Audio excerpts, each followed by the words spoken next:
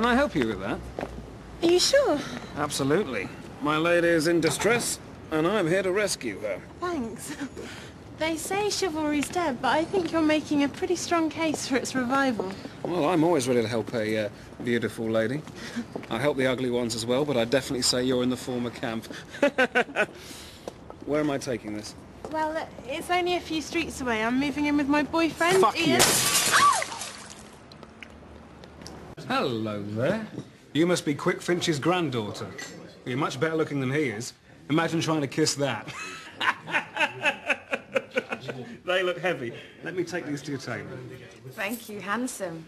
The gin and tonic's for my sister, Ruth. Okay. This one is for Stacey. Hello. And if you could hand this one to my boyfriend. Fuck you.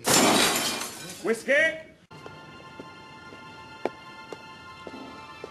So why would a beautiful woman like you be looking at flats in a neighbourhood like that?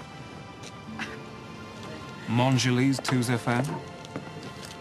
What does that mean? It means why put bay windows on a shithouse? Clearly, a woman as beautiful as you would be living in Kensington Gardens.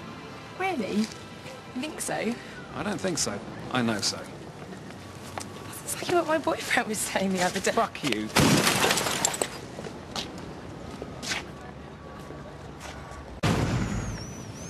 Hello there, beautiful. Oh, hello. Yourself. I guess I needed a shorter lead. Oh, yeah? thank you so much. You're such a gentleman. Well, it has been said that I'm a gentleman, but never a gentleman. Can I accompany you on your journey? Sure. I've got to get Scruffy back to my boyfriend and then... Fuck you.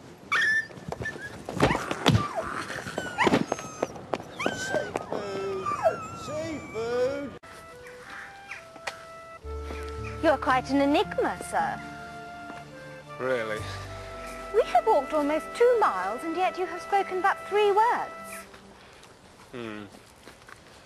If I were bolder, I'd say you were in love, sir. Ah, a swing! How charming. You made this, didn't you, Master Fairy?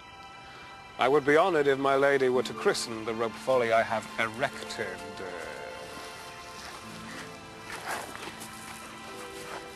Oh, yes.